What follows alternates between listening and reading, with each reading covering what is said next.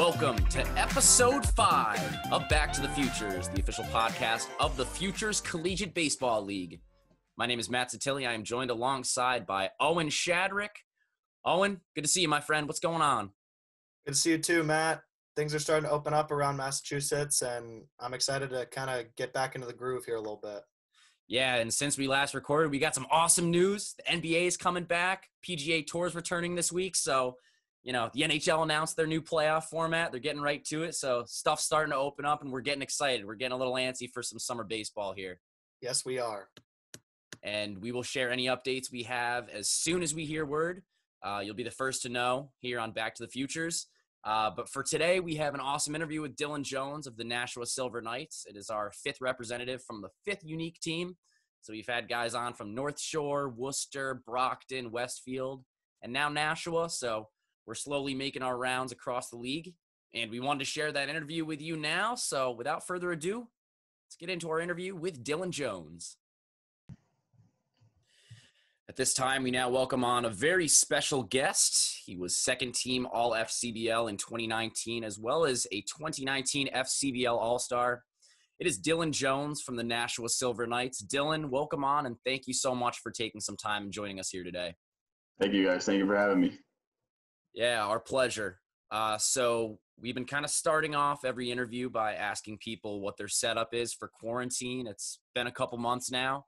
So how have you been, and how have you been able to stay in baseball shape? How's your training regimen looking like? I've been good. I mean, a bunch of guys from schools kind of stayed back, and because we all lived off campus, and the school gave us access to the field that we could use. But we weren't allowed to use the gym, so a bunch of us went and got jobs working construction, and on the weekends we would kind of stay back and hit at the field, throw, do whatever we needed to do. That's awesome. So you're still up at school at Franklin Pierce right now? Yeah, I'm still up here. There's only 2 of us left, me and my roommate, but we're still we're staying up here until summer ball. We're both still working, but trying to stay in shape using the field, like I said, every day that we can.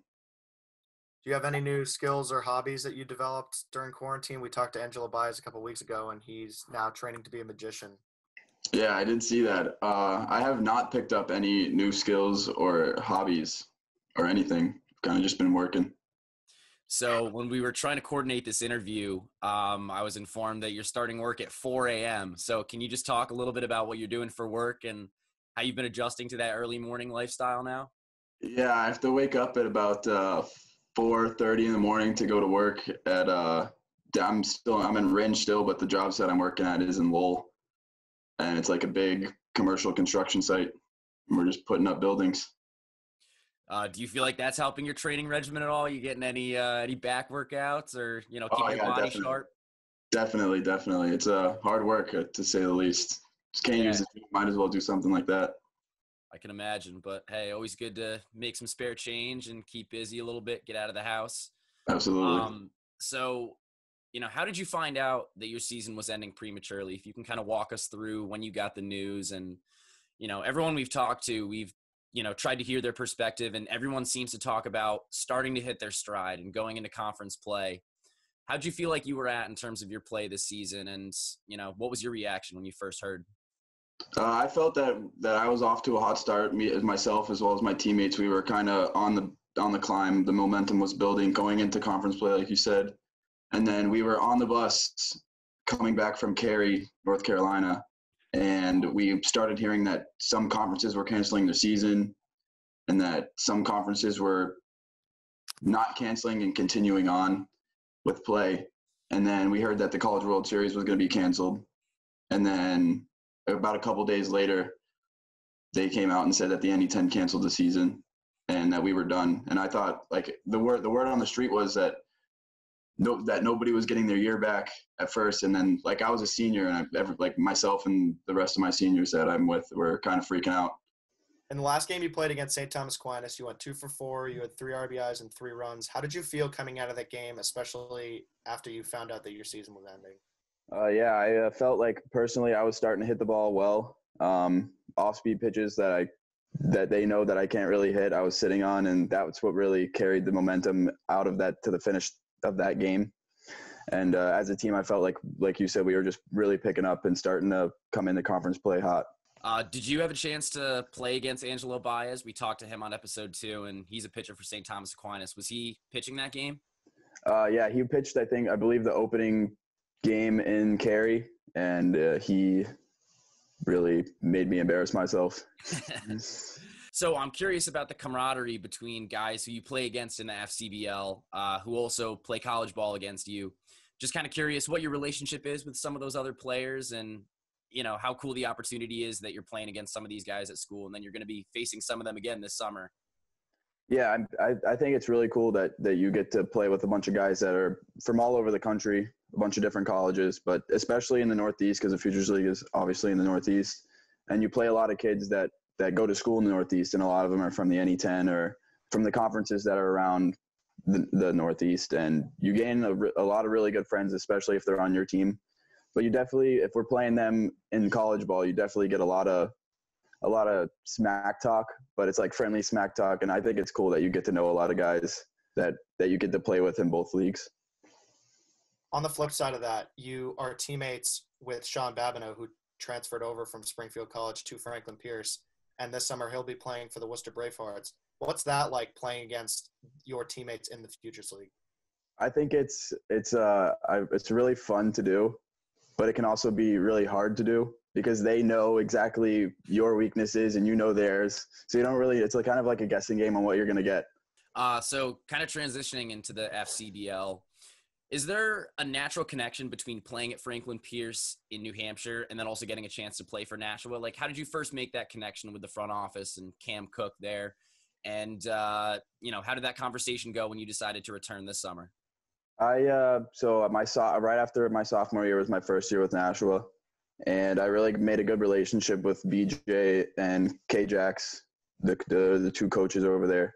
And I got invited back to come back next summer. And when our season got canceled, I think that was the first thing that came to my mind is I want to go back and play for Nashua again.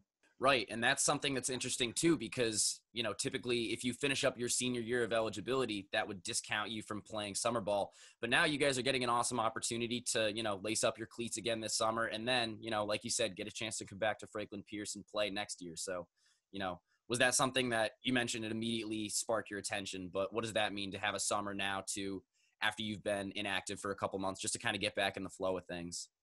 I think it's going to help me immensely because it's hard to just not play and then go back and play another season without having any at-bats or throwing or doing anything really game speed, and then coming back and try to play the season. It's going to be pretty hard. So I'm very grateful for the opportunity to come back and play for Nashua. And we touched on Babineau for a second, but you're also going to be bringing in some new teammates that you're playing with in Nashua from Franklin Pierce, Jackson Walker and John Mead. Did you talk to them about your experience and, recruit them at all? Or, how excited are you to kind of show them the ways and show them how the Futures League operates? Yeah, Jackson is he was a freshman this year, and he's really good. And as soon as he found out that he was coming to Nashua, he came right to me and started asking me questions about, how Nashua was like. And he was really excited about like actually playing in front of a big amount of fans and traveling around. And then John Mead was actually my roommate last year. So he was, of course, asking me everything. And I think they'll both really enjoy it. They're both really good players, and hopefully we can keep that all rolling. Before we get back to our interview with Dylan Jones, we wanted to share a message from one of our sponsors, Changeup. We're excited to announce a brand new partnership this season with Changeup, a cutting-edge, player-centric pitch tracking solution promoting health and safety, allowing coaches to capture and analyze a proprietary set of performance analytics, and helping pitchers maximize their potentials. Coming to baseball programs around the world this year, Changeup eliminates the administrative overhead associated with adhering to pitch count regulations, allowing coaches to focus on baseball. Coaches and parents at all levels, Little League, AAU, high school, and the collegiate level, take notice. Changeup is the clear choice to ensure your pitchers aren't being thrown too much or too often and are getting proper rest. Together, we can make this great game even better by protecting arms and ensuring compliance with pitching guidelines. For more information, visit Changeup's website, www.changeup.io. That's www.change-up.io. Changeup. Every pitch counts. Let's get back to our interview with Dylan Jones. Dylan, last season you were named to the 2019 second team All-FCBL and you were a 2019 All-Star. After a great season, you had 49 hits, you had 13 doubles, 2 home runs, 38 RBIs. What was it like to be named both an all-star and a second-team All-FCBL. And how did you feel like you played last season? I mean, it's an honor to be named to both of those. I felt like I was playing really well. It came off the momentum from my college season. I didn't do too well my first summer in Nashua, so I felt like personally I had to redeem myself. I came in hurt and didn't know I was hurt, but I ended up having 2 broken bones in my hand, and trying to hit with that is borderline impossible. But I felt really good playing. I didn't know how well I was playing until, towards the end of the season, and things were picking up and still picking up. And then that last game against North Shore, I felt like after the game was over that I personally had a very good summer, and I was happy to bring that into my senior season. You mentioned the 2 broken bones in your hand. How did that happen? Yeah, the first weekend of my sophomore season was the 5th game of the year, and I had got the bunt sign. I was trying to drop a bunt down the third base line, and the kid kind of threw at my face, and it was either my face or my hand. So I threw my hand up there to kind of try to block the ball, and went to the ER right after the game, and they were like, "Nah, your wrist isn't broken. You're good." So I kept playing. About 5 games later, my hand was about the size of my head, and I went back to a hand specialist, and he was like, "Yeah, you got 2 broken bones in your hand and 1 in your wrist." Was that the biggest injury you faced playing baseball? I believe so, yeah. Okay, well, good thing it wasn't the face, because that could have been a lot worse. But still, Yeah. I'm sure you weren't thrilled about that misdiagnosis at first. No, not at all. Really messed me up. Yeah, well, your 2019 season, you came back and really showed out for yourself. So props to you. And looking ahead to 2020, you guys are coming back with a large group of returning players. What does it mean to return with this cast of guys? And what are you guys looking to do to take the next step and, just rally around each other? I think it's good when you come back and play with guys that because if you've played together before. I think there's a couple kids that were also there in 2018.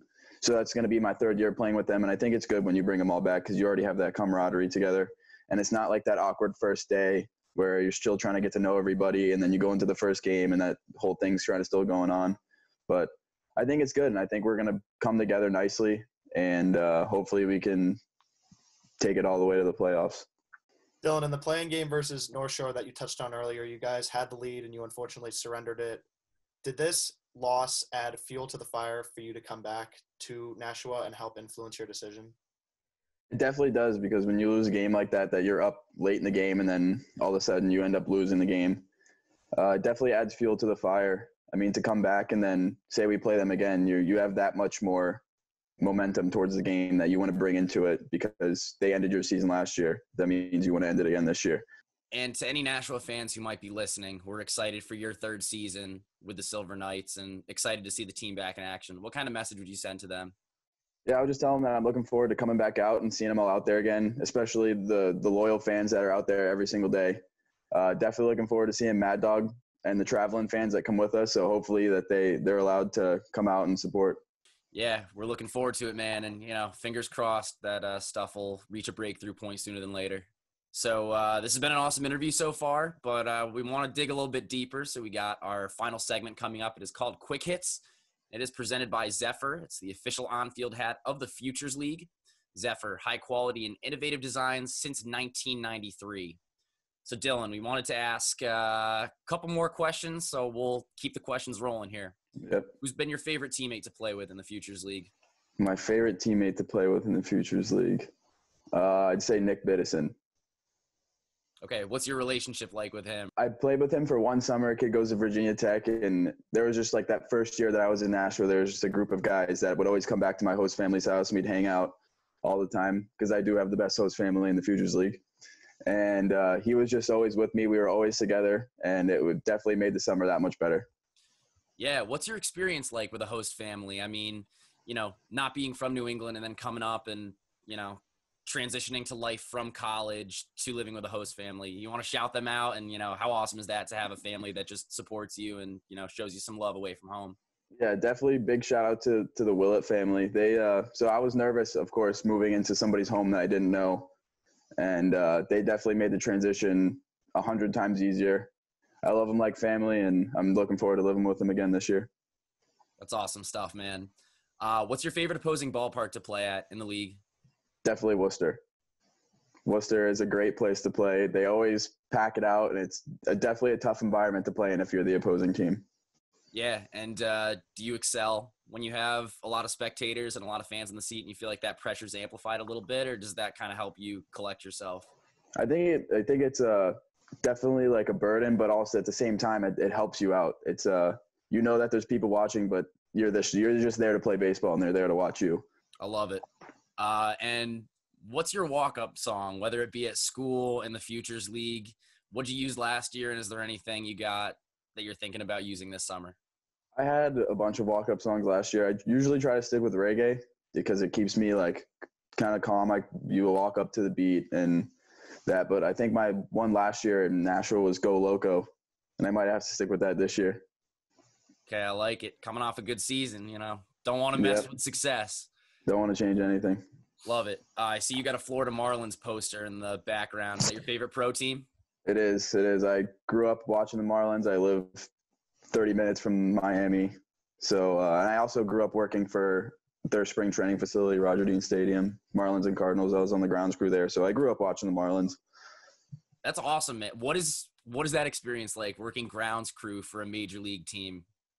It's awesome. If I would advise anybody that has a chance to do it, because I remember just being 15, 16 years old, going to spring training games on the field, working on the field and looking up and seeing D. Gordon right next to me, or Giancarlo Stanton, or anybody on the Marlins like Yadi Molina on the Cardinals.